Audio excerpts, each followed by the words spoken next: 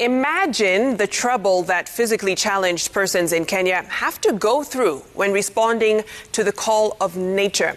Now, unlike majority of Kenyans who have an option of privacy more often than not, it is not a pleasant experience for this category of persons, which also includes the elderly and those who are bedridden. Well, that trouble could soon be eased thanks to the latest innovation by a 26-year-old lady in Kenya who is changing the lives of physically challenged persons. And as Raquel Moigai reports, those who have benefited from the innovation are slowly regaining a sense of hope in their already challenging lives. Take a look.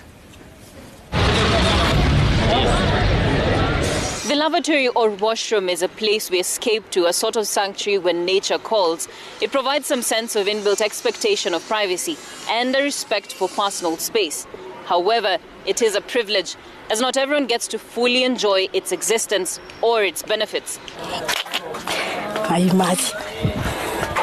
Sasa mimi kama mlemavu singeweza kupanda hapa juu niingie kwa hiyo choo. Sasa hata ukiingia kwa hiyo choo iko na uchafu ndani, uweze kalia chini. Following the loss of her right lower limb in 2013 as a result of a road accident, the mother of 5 has had to use a tin which had its own challenges. Huwezi enda na wageni wakikama, watoto wakikaa, nilikuwa naongoja waende kulala, waende kutembea ndio niingie tu niende acha yangu. Tena huwezi peleka saa hii, nilikuwa naongoja mpaka usiku. Veronica Nyaboke's story is an excerpt of the daily lives of those who are physically challenged. A category that not only includes persons living with disability, but also the elderly persons, as well as those who are bedridden. For the latter categories of persons, bedpans have always been used by their caregivers, as their locomotive abilities have restricted them to such aspects of daily living activities. It is from that gap that 26-year-old Sylviah Nyagah's idea grew from, that of a portable toilet to assist those who are faced with such challenges. The toilet consists of 2 tanks, the upper one being for water storage and the bottom one for waste storage. First, you prepare it for use, and how you do that is you add water to the water storage tank. It's filled manually, so it does not need any external connections.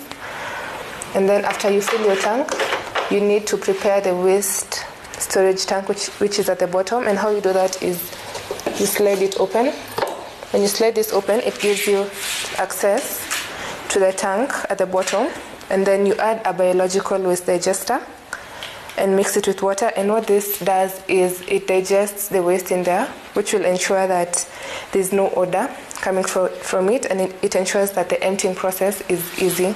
The final product so far is as a result of a piloting phase that took place in 2019, where the initial toilet made was issued to those in informal settlements, especially those who live in such shared spaces. We initially didn't have footrests. We've added footrests just for comfort.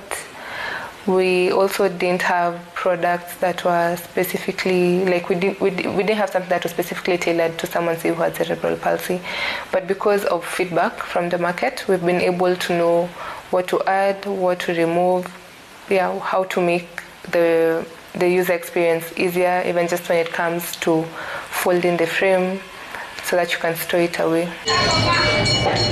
Velmo Chieng is one of those who cannot hide her joy, as a 16-year-old son who has cerebral palsy can now respond to the call of nature with ease than before.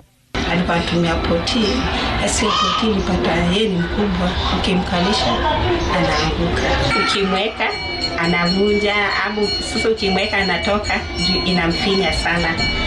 Isa ikabaki nile amejielea, nikuje nimbadilishe, nimweke kando. Sasa nilikuwa nafanya hiyo shughuli. Sasa hii naweza nikamwacha hapa aende choo, ikirudi na mwaga na iosha kama iko safi tena mweka hapa. Sylviah Nyagah maintains that the portable toilet does not need emptying after every use due to the biodigester, a product that is provided when you initially purchase the toilet. The idea being welcomed by the National Council for Persons with Disability and those who are benefiting from it. It's embarrassing that people will you into the toilet. That's why some people are very careful with what food they eat. Know that they don't want to eat those foods. They're wondering where will they be going. Haki niko comfortable. Naenda namaliza wiki moja ama wiki mbili ndio mtoto ananimwagia. Sasa hii niko comfortable na hiyo chuo. Hata kukaa saa kwa kukaa huko niko comfortable sana. A very exciting time for Kenya because it has shown that solutions for persons with disability that can make their day-to-day life easy can actually come from within at a much affordable cost and also meet the various needs of persons with disability. Sylvia's innovation has seen her get 2 awards, one from the Ministry of Water and Irrigation in 2019 and another in 2021. Her biggest challenge at the moment remains to be production, as she is now doing a hybrid of both locally and internationally sourced out materials. Our current plan of improving and increasing production is through funding from Balena Bees, which is a project by the government of Kenya. We'll be able to buy our own machines and be able to do the production internally as opposed to outsourcing. And if you do internal production, it means that the processes are faster, they're better, we're able to improve it faster, it means the quality is better. Her dream is to ensure that whatever products she comes up with caters specifically to every person, be it a custom-made wheelchair like this one that allows one to answer the call of nature with little to no movement from their chair or otherwise. Raquel Muigai, Citizen TV.